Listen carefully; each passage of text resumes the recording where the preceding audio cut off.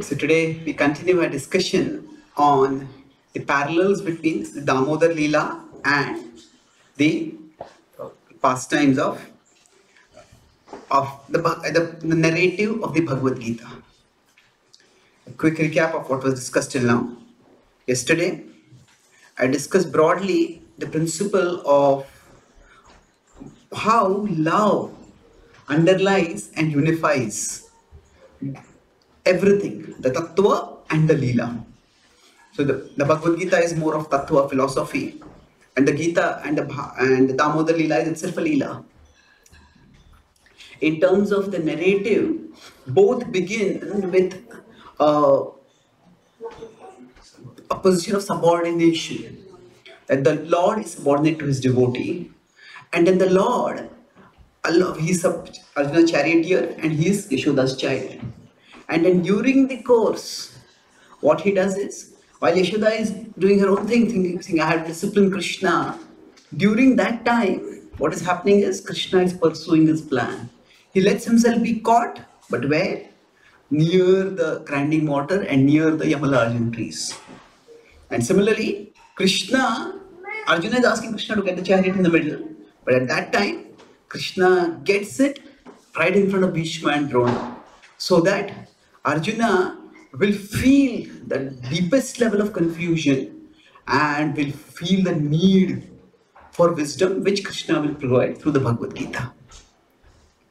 And then this is Mother Yashoda, and trying to tie Krishna, feels overwhelmed, confused, and then eventually becomes appreciative when her ropes are not able to tie Krishna.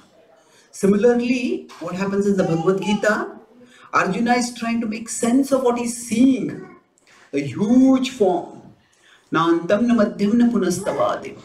So initially it's awesome for him, but then after that it becomes scary, awful for him. And then he asks, what is this? This is the Kala Rupa.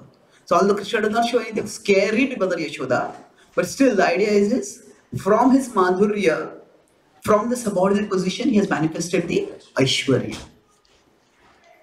So today we'll move forward in both the narrative of the Gita and the narrative of the Damodara-lila. In the Damodara-lila, towards the end, that in one sense the Lila has two endings. So at one level, Yashoda ties Krishna, and she has in one sense disciplined Krishna. So many times when we in today's world try to look back at what was happening in the past, what were people doing in the past, we have to put aside our filters in order to understand things. I was talking about this Damodara-lila in America a few months ago, and there was one Western lady in the audience, and as I was describing the pastime was so sweet and enchanting, the devotees were ecstatic, but I could see this woman was just getting more and more agitated. And then finally I told her about how she might succeed in tying Krishna. And she just got up. Are all you people crazy? She says, this is child abuse. You are enjoying it all. What kind of perverts are you? So, for her, the idea of tying a child, it's child abuse. Now, what happens is that the three things, that how people live, how people think, and what people value. So lifestyle, thought systems, and value systems. These three vary from time, place, and circumstance. So if we are to actually understand the past, we need to understand the past in terms of the past, not in terms of the present.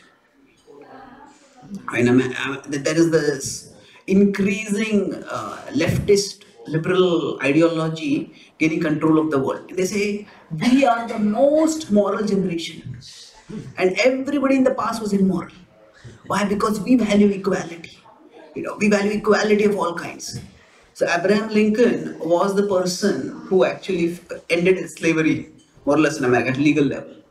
But Before he did that, for some part of his life, in the early elections, he said, okay, even if we can't end slavery, we should minimize it. And he would treat, at least slaves to be treated humanely.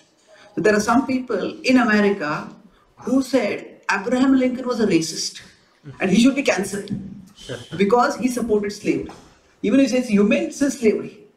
Well, okay, if you had been at that time, you would have been a far bigger, worse slave master than what you would have been. Yeah. So the idea that we know what is best and we will evaluate everything of the past from our perspective, it is an egoistic vision of the past. So of course, so with respect to this pastime, the idea is that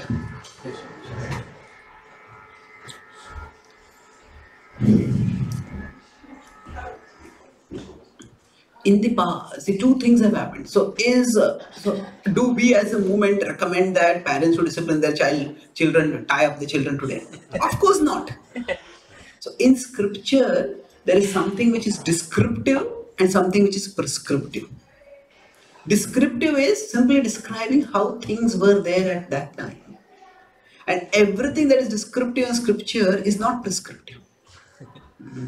It is not that that was done that time, that's why we have to do it this time.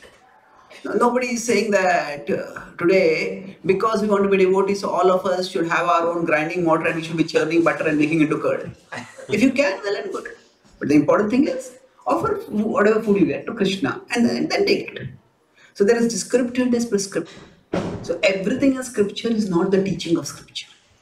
So that's the first point. And second point is that discipline has been enforced in different ways in different cultures. So two things have happened broadly. First, in some ways, in the past was a more physically challenging world. Many of the comforts that we have right now, they were not there. So people in general were physically tougher. In general, punishments were more physical. The life was more physical. People would have to do farming or even warriors. They didn't need artificial gyms to build their muscle. They had to do physically challenging tasks. So the past was a more physical culture, and therefore physical discipline also part of it. And another more important reason why corporeal punishment is disapproved nowadays is that while we have become a less physical culture today, simultaneously we have got more dangerous physical weapons. So in the past, even a powerful warrior would not have a weapon like a machine gun. Here, for example, in America, many of you have heard of gun violence. You know that a youth cannot buy drugs. Of course, drugs are dangerous always, but legally, a youth cannot buy drugs till he is 21 because he'll harm himself. But that same youth can buy a machine gun that can kill 100 people legally. So our values are perverted, and what has happened is we have access to far more dangerous objects in the physical level. And that is why what happens is this combination of greater outer power and lesser inner power. Greater outer power means we have very dangerous weapons, and lesser inner power means we don't have sufficient self-control, we don't have sufficient intelligence to discern what is right and what is wrong. This is a deadly combination. So in that sense, restraining corporeal discipline, physical discipline is a step which is necessary in today's world. But the point is, there in Krishna-lila, when we impose our conceptions, it's not child abuse by any stretch of the word. Now, no mother can love her child as much as Mother Yashoda loves her child. In fact, her love is the pinnacle towards which all mothers can aspire. And it is out of her love that she is trying to discipline her. And when she is disciplining her, actually speaking, it is extraordinary because he is God and he is getting bound. So as we say, that he's Sitagraivam Damodara Bhakti Paddham. He's bound by love. He's not bound by simply a rope. So it's a triumph of love, which is almost complete opposite of abuse of power. So that's how, if we impose our perspectives, our filters, carry our filters, we can completely misunderstand what is going on in scripture. And curiously, a similarly horrendous misunderstanding can happen with the Vishwarupas. Some of you may know about 7-8 years ago that in Russia there was an attempt to ban the Bhagavad-gita.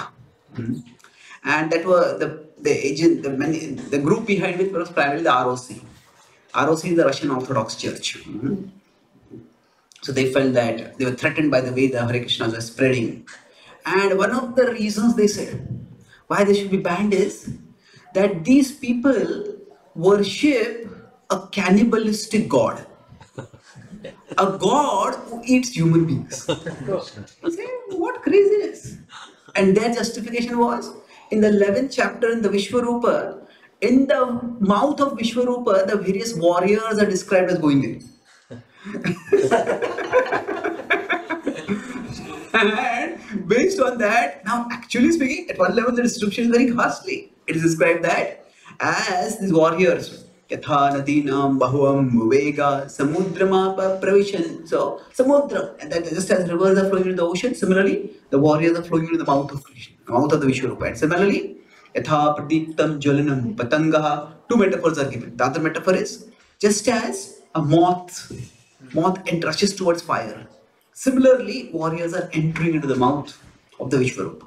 And then it is described as they are entering it, it is Churnitai Uttamangai, that their head is getting smashed. And then as the blood is sprinkling all over, Leliyase Krasamana Samantal, the Vishwarupa is taking out his tongue and licking the blood. It's like, sometimes some children, if they're eating some sweet rice and they don't eat it, so they spread on their mouth. They don't miss even one drop. So they will lick their tongue to get everything delicious. So like that. So at one level, this description can seem ghastly. But what is going on over here? For if anybody reads the Bhagavad-gita, it's clear that it's not literal in the sense of what we consider literal. There is no mention of any deity, or to speak of Krishna, who is Suratanath, who is the god of love, being cannibalistic. Then what is going on? This is a metaphorical depiction. What is described is that there are multiple ways to understand this. So now I would say the first thinking of that child abuse is a genuine misunderstanding.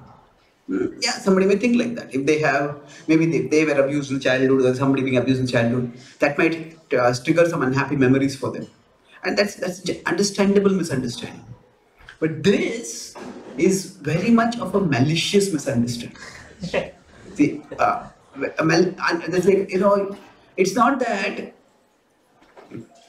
it's not that you misunderstand, it's you want others to misunderstand.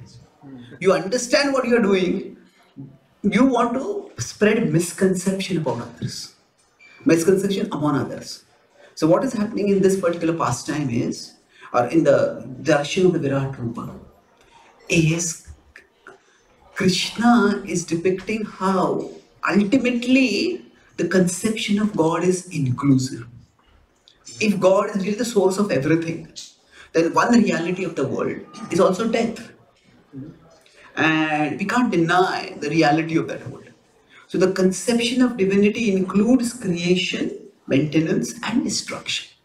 Just as when creation happens, a new life is born, we understand it's a gift from God. It's arranged by God. And similarly, when there is death, there is destruction. So now a body entering into fire, this fiery mouth and which is getting smashed.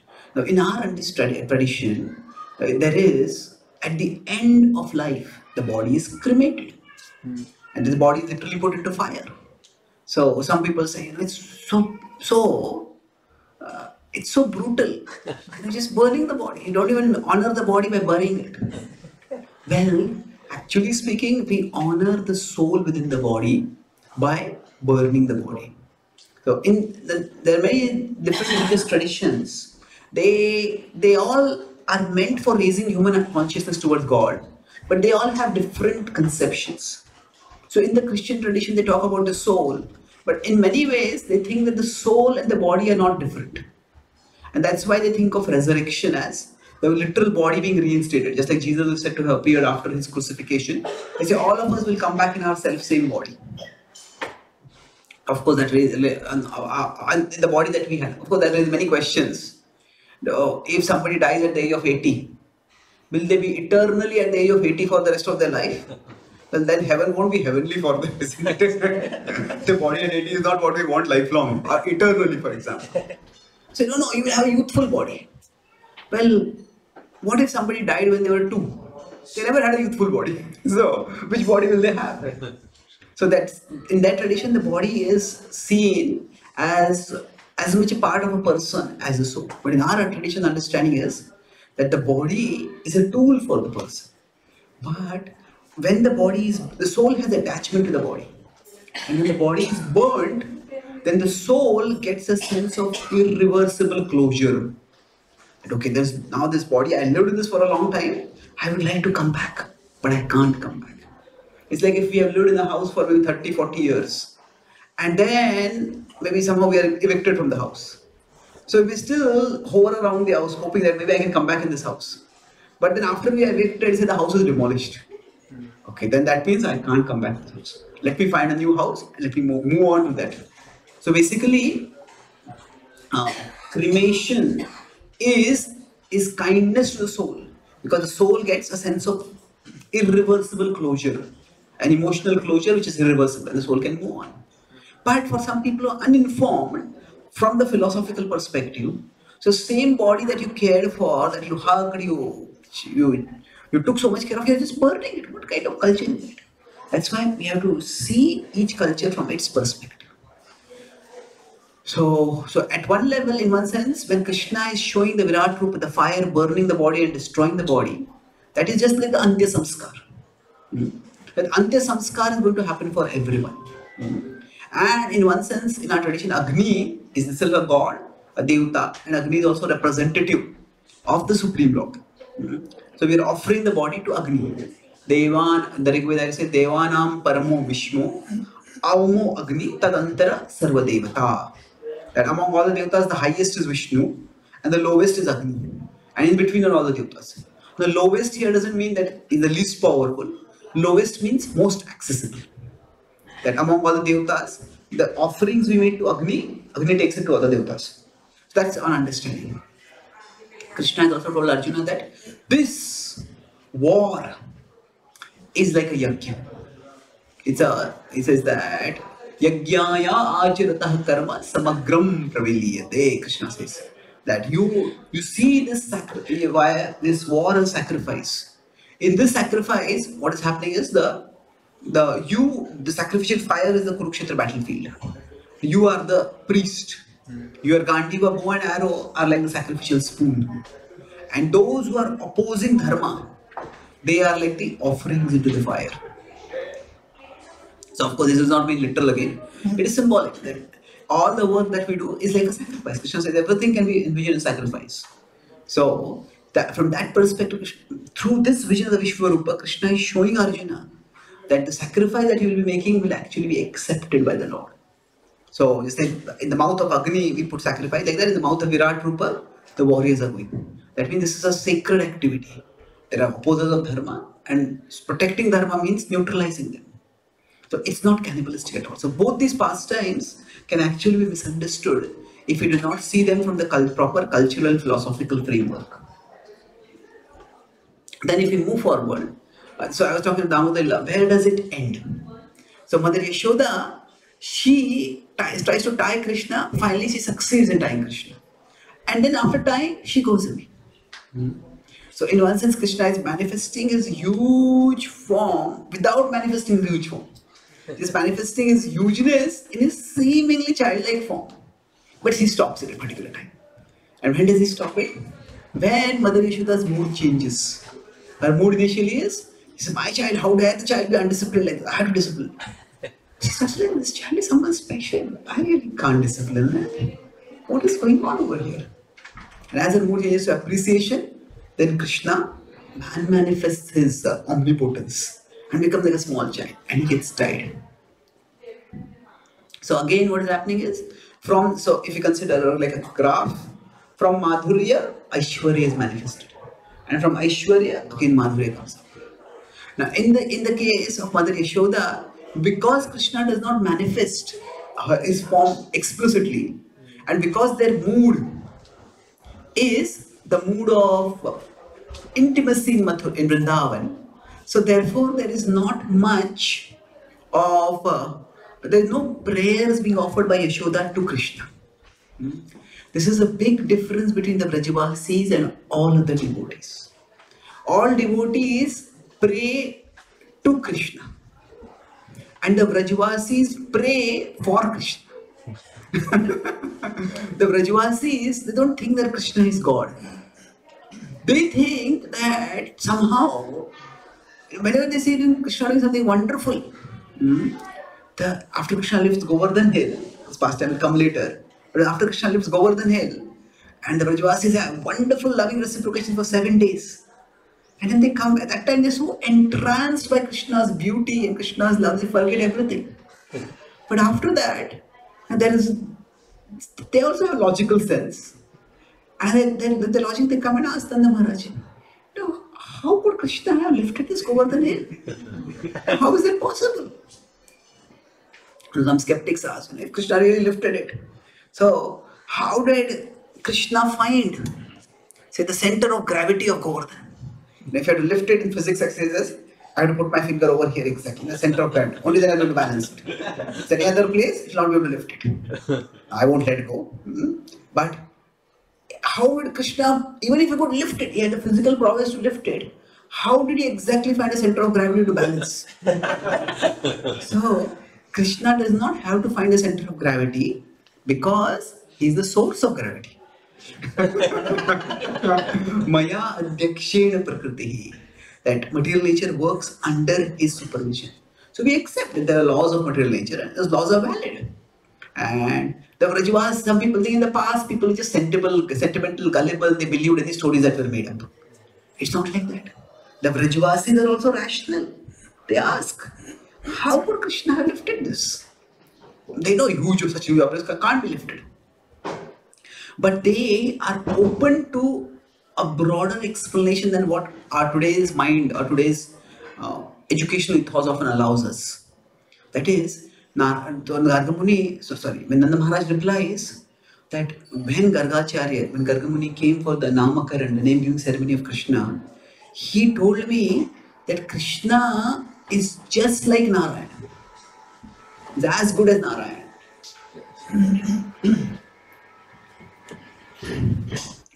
So now Nanda Maharaj is making the inference. So Garga Muni, he has a very delicate task. Sometimes when we have to speak some things, we don't want to speak a lie, but speaking the truth may jeopardize, endanger other people. So then there has to be what is called as selective disclosure of truth. So what Garga Muni does is that when they ask him, he's giving the Namakaran, so he's also astrologer. He does a horoscope and he tells him. So now he doesn't want to tell an outright lie, but still he can't say that this is Supreme Lord. So he also can't really say that. So first let's take the first one. He says that this child is just like Narayan. Just like Narayan. And then the question will come up. So, okay, Gargacharya is a great Acharya. Why has he come here to do this name giving ceremony? So he says that I'll do it privately so that Kamsa will not suspect anything. But still, why would he do it privately also? He is the priest of the dynasty of the Yadus. So just to pacify him, he says that actually, in the past, he was the son of Vasudeva. Now, this is again a selective disclosure. So, Nanda Maharaj infers that in the past means, in a previous life, you are the son of Vasudeva. So, the Vrajavasis, they, in one sense, know, and in another sense, they don't know about Krishna's full position. So what they think is that he is just like Narayan. How does anyone become like Narayan? Only Narayan is like Narayan. But if somebody is extremely blessed by Narayan, then that person may become like Narayan. So in the Indian tradition, it is common that say if a couple is getting married and they're going in a procession, they say, oh, they just look like Sitaram, they look like Lakshmi Narayan. So now that is both appreciation and a benediction. That may you develop godly virtues. So the idea is, now he thought, Nanda Maharaj thought that this is being spoken in that mood by Gargacharya. So he thought that he's specially blessed. And that's why what the Vrajavasis would do is, they would pray for Krishna, all pray for Krishna to Narayan. They pray to Lord Narayan, please keep blessing our Krishna. Please keep protecting him.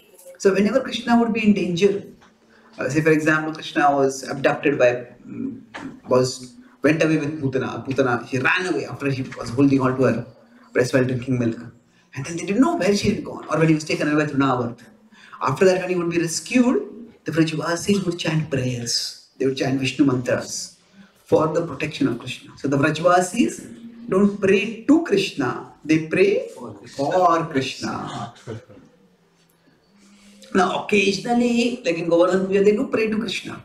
But it's more circumstantial. Oh Krishna, no one is there to protect us, you protect us. They see Krishna as an extraordinary hero more than as a god who is the object of prayer. So Yashodamai doesn't pray to Krishna, although her appreciation for Krishna increases. On the other hand, Arjuna does pray to Krishna. So this is where parallels means also we discuss what is not parallel over here. So Arjuna offers prayers to Krishna from verses 37 to 47 in the 11th chapter. That's the only place in the Gita where Arjuna offers prayers to Krishna. And he starts his prayers by saying, yeah, actually, my dear Lord, where do I offer obeisances? Like if we come to a temple and the deities are in front of us, we offer over here. But sometimes if you go to some Hindu temples, it's like, it's not a temple, it's like a museum of temples in one sense. That is, there are deities everywhere. So if the deities are in all directions, then which direction do we offer obeisances? So Arjuna is bewildered like that. So he says, Nama Purastad Tapushta Taste. See, I offer obeisances from front, I offer obeisances from behind. I say, Namo Namaste tu Sahasra Krutva Punascha Bhuyopi Namo Namaste. So I say, I offer obeisances hundreds of times and I offer obeisances yet again. From front, from back, from all sides. So Arjuna is offering obeisances like that. And then Arjuna says that, Krishna, I'm blessed by seeing this form of yours. And I took you for granted. So as I said, things are a little more subtle in Rajlila. Outside, Krishna's divinity is more manifested. So Arjuna says, I took you for granted. Sakheti matva prasabham yaduktam. Hey Krishna, hey Yadavas, hey Sakheti. Ajanata mahimanam davedam maya pramadat prane navapi. So he says, I just referred to you in a very familiar term. Hey Krishna, hey Sakha, hey Yadava. So Vishwanath Thakur explains that, and he says, Yadava, he says that I am the royal prince. But you are not the royal prince, you are never going to become king. So you are just one member of the other dynasty. That's Yadava. So he says, it's my grace to you that I thought that I was gracing you by becoming a friend of yours. But now I understand that you were gracing me. So please forgive me. There is that mood of forgiveness. And then he says, here there is a similarity with the earlier pastime. That Mother Yashoda, she sees Krishna universal form in her mouth. And she's thinking, what's happening over here? What's happening? She tries to figure it out and she just can't figure it out. So Arjuna also sees this universal form, he's overwhelmed. And then he says, my dear Lord, you have blessed me with this form, I'm grateful. Now please show your two-handed form. And there, Krishna decides to tease Arjuna. Krishna says, Arjuna, this form is extremely rare. So he says, not by study of Vedas, not by exhaustive, not by recitation of the Vedas, not by exhaustive study of scripture, not by great austerity, not by meditation. None of these ways you can see this form. You've got such a rare sight. Why don't you want to see it more? He says, no, I have had enough. I've had enough, please. So, now why does he say I've had enough? I mentioned that Prabhupada says in the 11th chapter purport that a devotee is not interested in such a godless display of opulence. What that means is, If God is displaying his opulence, why would Prabhupada call this as a godless display of opulence? Because, yes, it is God displaying his opulence. But this opulence is being displayed in a way that it is very difficult to offer personal love. That a devotee wants a personal relationship with the Lord. And this is the key point which points us to Vrindavan. And with this point, I will conclude the pastime and the class. That for the devotees, uh, the Aishwarya of the Lord actually enhances the madhurya of their relationship. A devotee is not interested in the greatness of God simply for the greatness of God. A devotee is interested in the greatness of God because it enhances the sweetness of their loving reciprocations with Krishna. So, for example, in the Vraja tradition, in the Vrindavan, that Krishna lifted Govardhan is described. But very few people actually, if you study the Acharyas commentaries, contemporary teachers, they don't say, oh, Krishna lifted Govardhan, therefore he is God. Just see his brutal divine.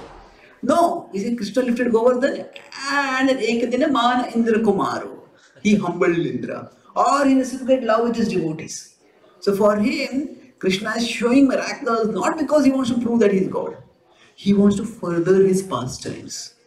And in that, those pastimes are centered on loving reciprocation.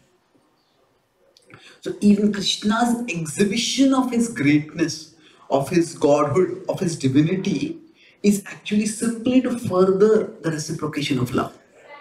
And this is Krishna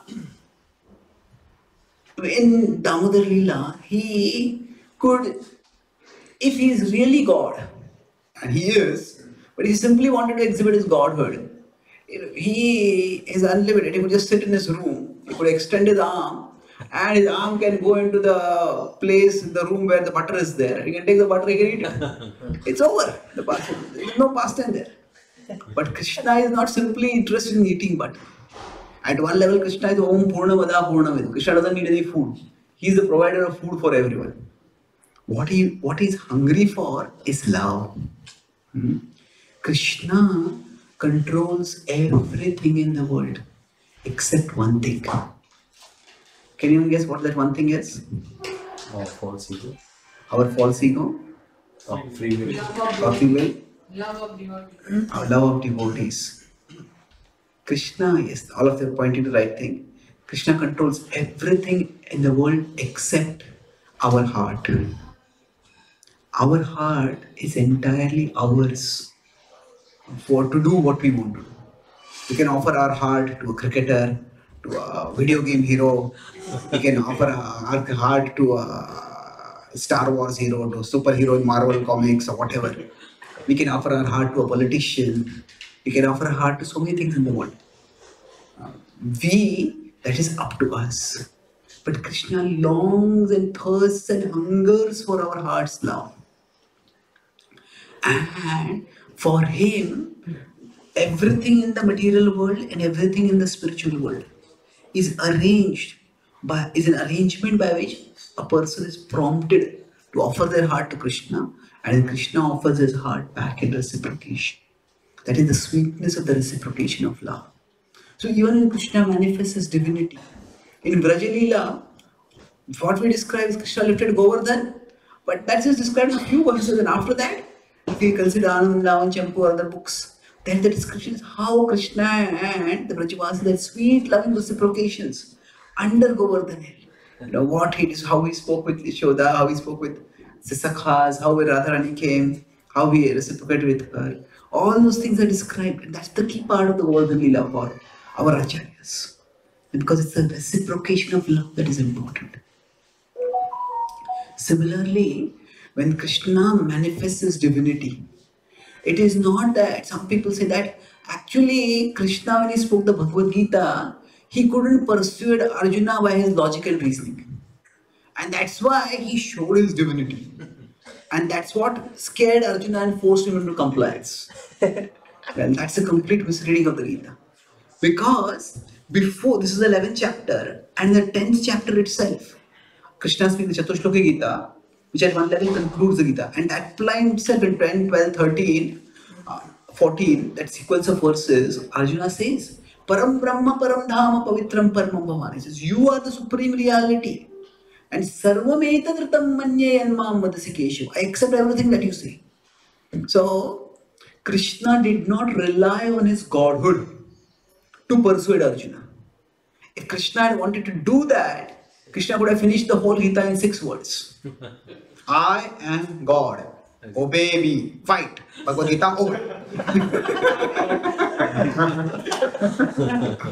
That was not Krishna's mood. Krishna persuaded Arjuna. And he used reasoning and philosophy to persuade Arjuna. And Arjuna was persuaded. And when Krishna showed the Virat Rupa, it was because Arjuna requested it.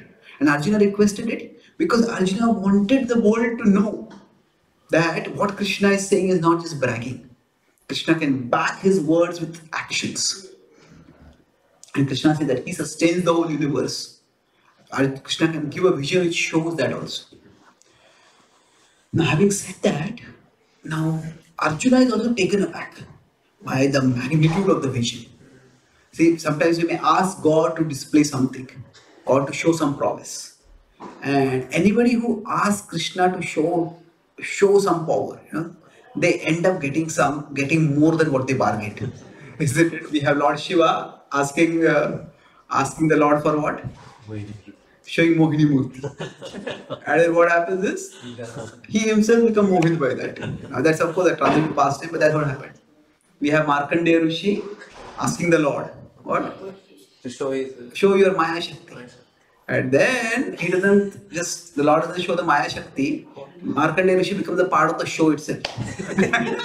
Isn't it? He is seen going here and there, what's happening? But through it all, at the end of it, Lord Shiva praises and glorifies Vishnu. No one could have deluded me, only you could have deluded me. So what is it? Even that exhibition of Maya and the delusion resulting from that is also a reciprocation of love between the Lord and the devotee. Markandeya Rishi's devotion also gets enhanced. So Arjuna, for him also what happens is, at the end of the pastime, or at the end of the 11th chapter, Arjuna's mind becomes pacified, but also his heart becomes more convinced, more dedicated. Arjuna has accepted that in principle, but in sensory perception, when we see something, there is a greater conviction that comes from it. So, although we say Shabda is the ultimate Praman, we accept Shastra as the ultimate authority.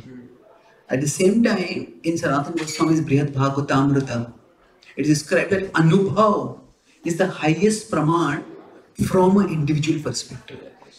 That means when we get experience of something, the conviction coming from that is unparalleled. So the idea is, yes, in principle we accept Shabda is the highest. The Shabda is the source of all authority. Like say, if somebody is a good doctor.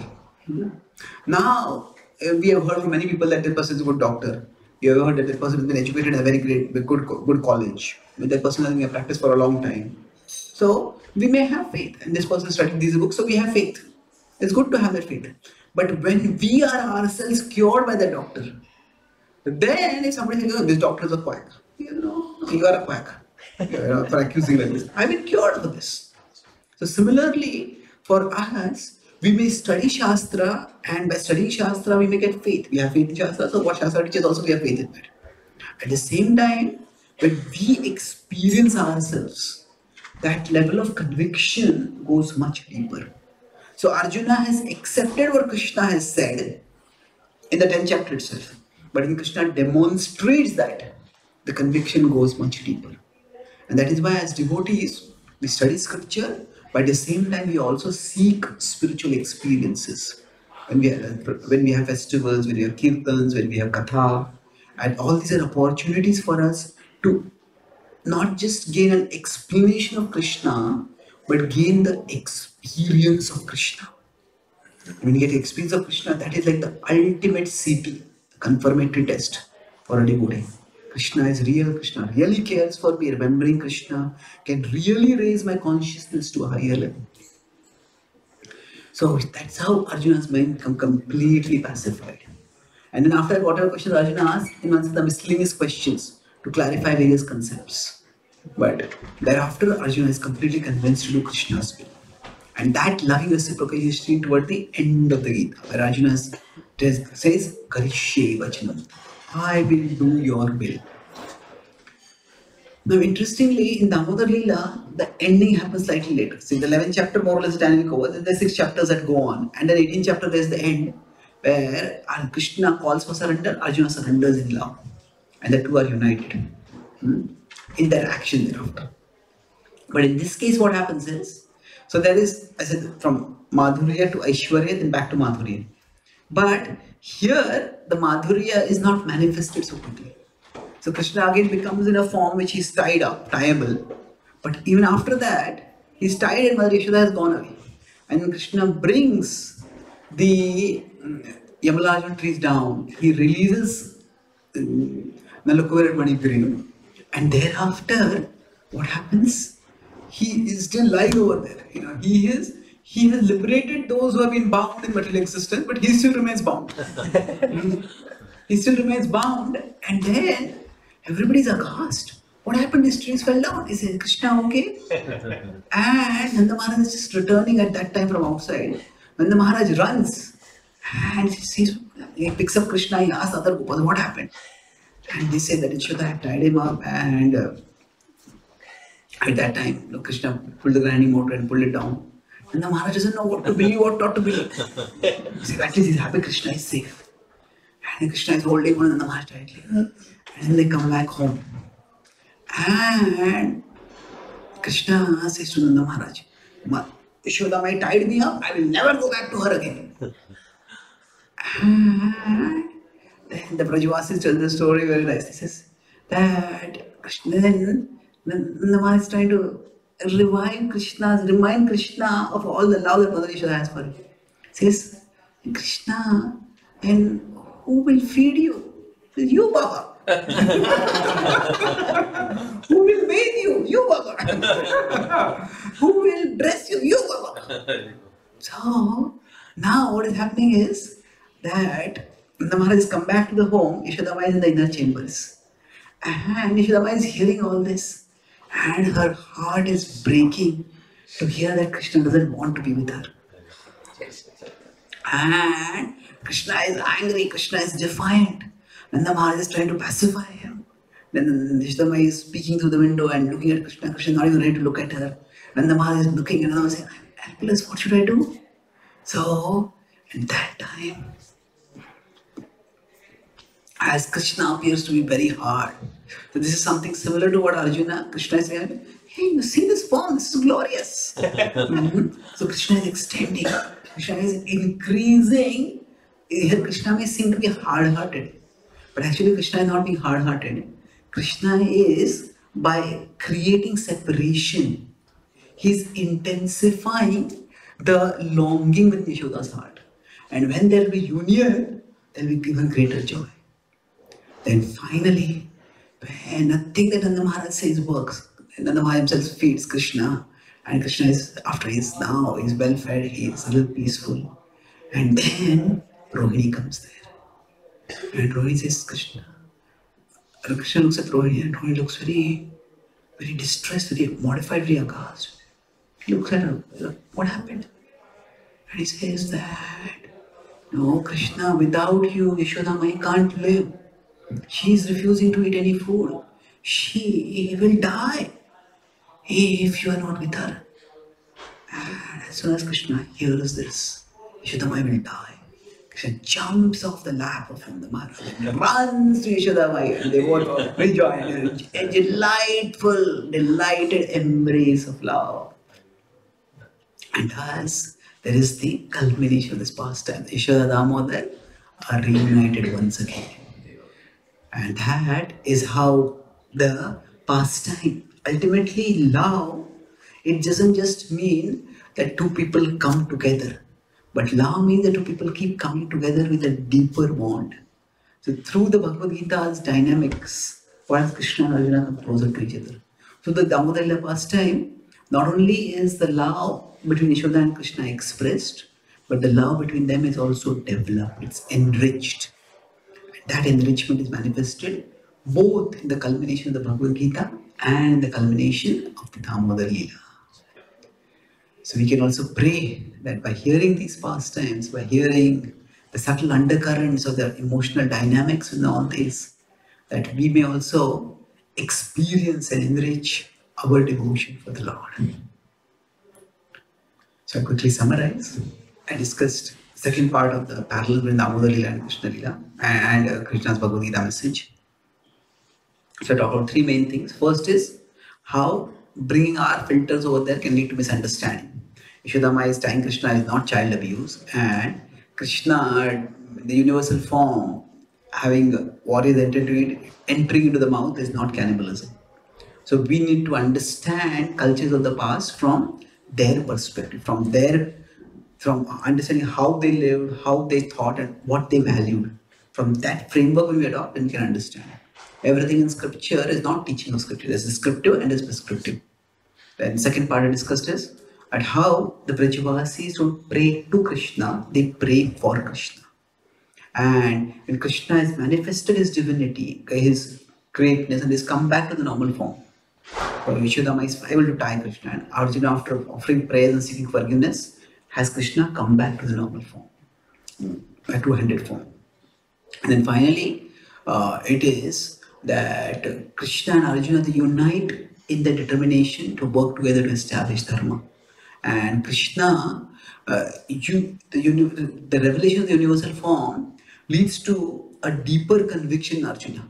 We may philosophically understand, and the Shabda is the highest Praman in general, but personally, Anubhav is the highest Praman. So for Yashodama also, she always loves Krishna, but through this whole Leela where she fails to tie Krishna, catches Krishna and ties Krishna, and then is rejected by Krishna and then is reunited with Krishna, her love for him becomes deeper. So these are pastimes which express love and enrich love. Thank you very much. Hare Krishna. Are there any questions or comments? Prabhu, as you mentioned about the filters, like, thank you for the class. Yeah. Like we in our by education or experience upbringing, we have so many filters with us. When you come in bhakti, we like for example reading Bhagavad-gita or approaching devotees or reading that filters there. So like it says I'm asking how to filter the filters. Like because it is sometimes we approach them that way, later we realize that's not the thing. Yeah. So how do we filter the filters? There are two ways. One is that if we just expose ourselves to Krishna, the potency of Krishna Bhakti itself will remove all misconceptions. Krishna Surya Sama Maya Hai Andhakar. So we don't have to, like there's Freudian psychoanalysis where people go into, oh, this happened to me in my childhood, this happened to me there, this happened to me there. Well, when Prabhupada was asked, since we all have had shocks in our childhood which have affected us, Prabhupada is not only childhood, adult, throughout your life you have shocks. So, it's not meant to trivialize. The point is that there is no need for us to consciously go into our past and keep analyzing. Life is not meant to be spent in doing post-mortems. So, in general, just the practice of Krishna Bhakti will cleanse us. Just keep exposing ourselves to Krishna and Krishna Bhakti, misconception will go away. However, there may be some misconceptions or preconceptions that may impede our exposure to Krishna itself. That means, say for example, if somebody has been abused as a child, and when they see Damodara-lila, if that is triggering some negative memories, then they need to get that addressed. So we can look at ourselves, at our own experience of Krishna Bhakti, and see if certain stimuli within Krishna Bhakti are either emotionally or intellectually triggering negative reactions within us. So not everything may trigger positive reactions right now because we may not have the devotion by which you experience Krishna through all those things. But if they're triggering negative reactions, then that's the time we can become aware. Yeah, this is something which is a filter. Krishna is the supreme positivity ultimately. So then we can explore, okay, what could be causing this? And even then, sometimes we can get to the cause in terms of going backward to understand the source which triggered it. But sometimes we will not be able to. history is quite, even our own personal history is quite complex. We will not remember much of it. We may misremember some of it. So it's better to, rather than going too much into the source backwards, we can focus on changing the effect at present. Okay, whatever it is, it's not a negative thing. Just get the positive understanding of whatever seems to be bothering us. And once we get the positive understanding, then we will start experiencing Krishna positively through that situation also. Okay, that stimuli also. Thank Krishna. Any other questions or comments? Yes, Anaji. While thank you for while listening all this Leela, especially Damodara-lila and all, any time whenever we hear that Leela, the child Leelas of the Lord, that time naturally the Vatsalya Bhava is coming. Uh, so is that the Sahij? Some people say no, you shouldn't think that way because otherwise you are going in Sahijya Bhava. So he's the Lord. So always remember he's the Lord only. But while we are listening on the Yeah, okay. So is it that if we start feeling Vatsalya Bhava after hearing Krishna's childhood pastimes, is that being Sahajiya, sentimental? No, not necessarily. Ultimately, devotion is an emotion. And yena kena prakarena mana Krishna nivesha. So somehow or the other, we remember Krishna. And even if we experience some emotion in relationship with Krishna, so just remembrance is not just a cognitive or intellectual, remembrance is also in terms of emotions. So if any way we remember Krishna, that is good. And if you feel an emotional connect with Krishna in any way, that is also good. So when does it become Sahajiya? When that emotion starts obstructing our philosophical understanding. See, we remember Krishna is God and we worship Him as God. So, for example, if somebody starts feeling Vatsalya for Krishna, that's good, very good. But if they start saying, okay, Krishna is like my child. So, when I'm offering bhoga, if my child, I can eat the food and give it to my child also afterwards. Like that. I can give my Juda to my child, so I can give my Juda to Krishna also. No. That if there's a certain discipline, there's certain standards of purity that are followed in the worship of Krishna. So if our Vatsalya Bhava starts disrupting our following of the rules of sadhana bhakti, that is when it is pratikul, as unfavorable, and that's when it is considered to be utpata yaiva kalpate. It is said that it has created disruption in society, disruption in our hearts, of course. So otherwise, it's wonderful if you experience any emotional relationship with Krishna. You'll see that as a treasure, a blessing, and relish and cherish it. Okay. Okay. Yes, Prabhu. Share some of your experiences with Krishna or of Krishna. Some of my experience with Krishna. I'm still struggling sadhaka. I can't say that I have any experiences of Krishna directly. But for all of us, Krishna manifests in particular ways. So Krishna may manifest through kirtan through someone. Krishna may manifest as a deity to someone when they're good. That means somebody experienced something extraordinary while kirtan is going on. Somebody experienced something special while they're doing worship of the deities. So and many times this also depends on our past culture, our nature. So Krishna manifests through particular channels for us. So for me, I am more of a verbal person. So for me, I experience the world through words. I experience Krishna also primarily through words. So there have been several times when at one time I had a very painful fracture. I had fallen down and had a fracture. And the pain was unbearable. Another place where there was no doctor, no pain medication available. So at that time, I was just trying to chant. I just couldn't focus. I started reciting Bhagavad-gita verses. And it's amazing.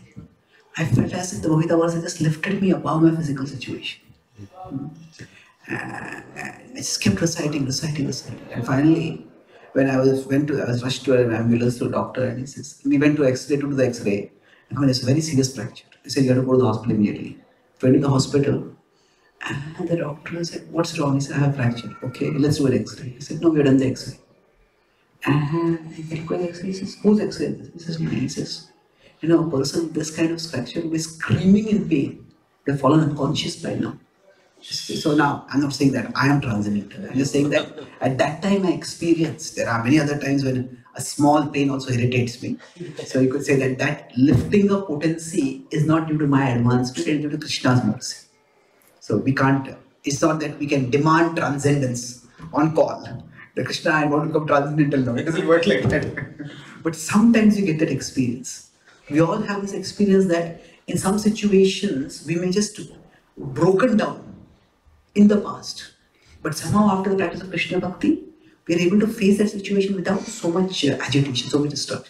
That indicates we are experiencing Krishna.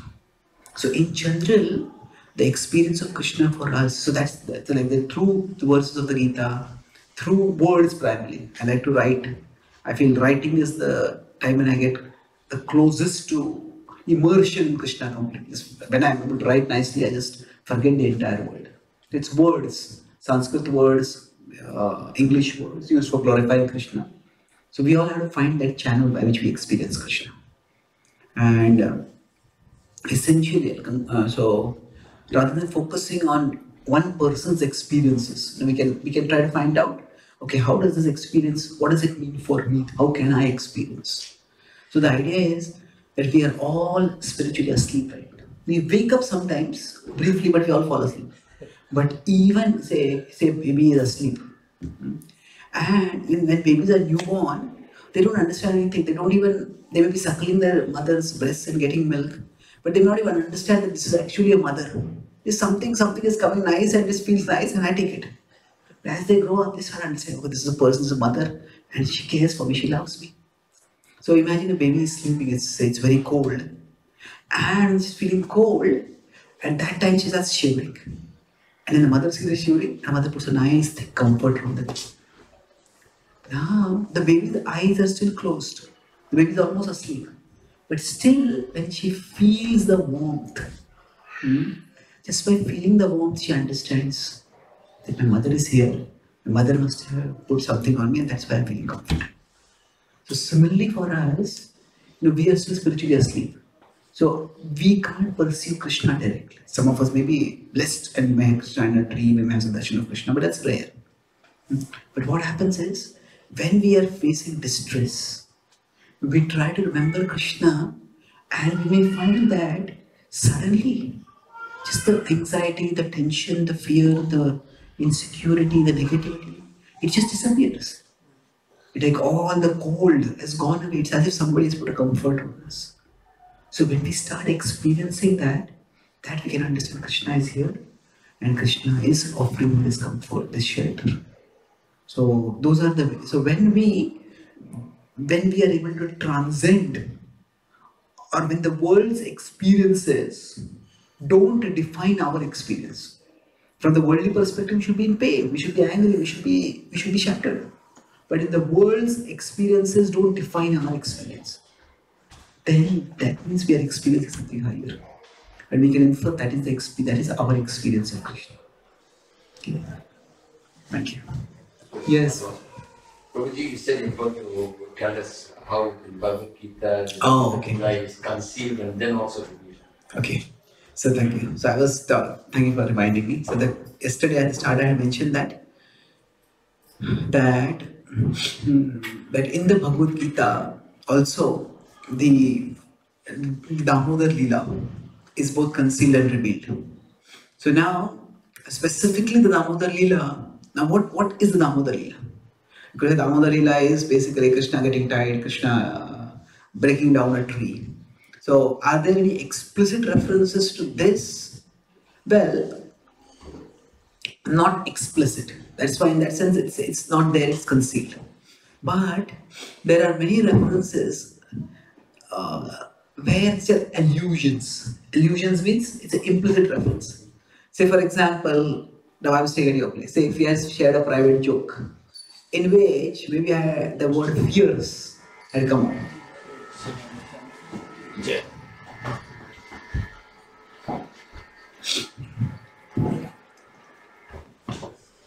So now I may use the word fierce in the class and I may just glance at you. And I may smile, you may also smile. So what happens is, Everybody else, what's going on? Fears is just a word. But for you and me, because we share some experience centered on that word, there is an implicit connection between that. So that's an illusion. So like that, there are allusions to Vrajalila.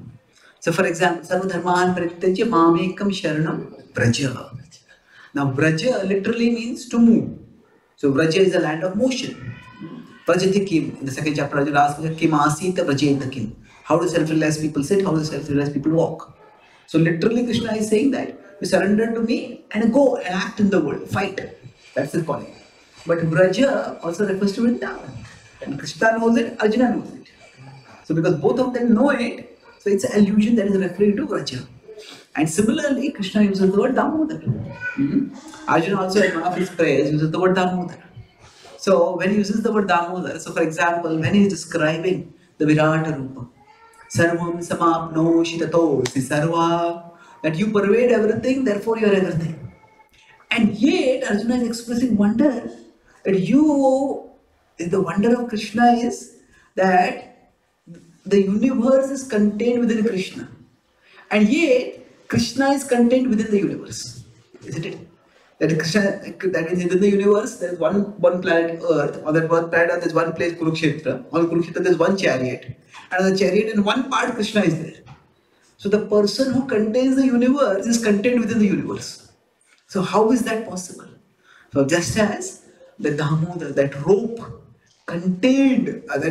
constrained or contained Arjuna, contained Krishna, although Krishna contains the whole universe. So like that he's saying that on my chariot, in the charioteer's position, you are sitting, O Krishna, and you contain everything, but still you are sitting in that small seat. Now it's not that the charioteer's seat is like a Raj Sinhasan. The charioteer's seat is just a functional seat. Charioteer has to sit. It's a small, austere seat in one seat. But Krishna, you are sitting there. So the references to Damodar in the Bhagavad-gita are where there is like a hint at the Damodara-lila, and especially in the context of the Virat Rupa, that hint becomes even clearer. There are different descriptions in the Mahabharata that Arjuna has heard Krishna's pastimes. There are not many references to Krishna's childhood pastimes, but they are there, where Arjuna is aware of Krishna's childhood pastimes, and Arjuna also speaks about them sometimes, mentions them briefly. So that's the pointing of where it is revealed. Okay. Thank you. Shri Damodara-lila ki, Srimad Bhagavad-gita ki, Shri Krishna Bhagwan ki, Shri Prabhupada ki, Gaur Bhakta-vrinda ki, Gaur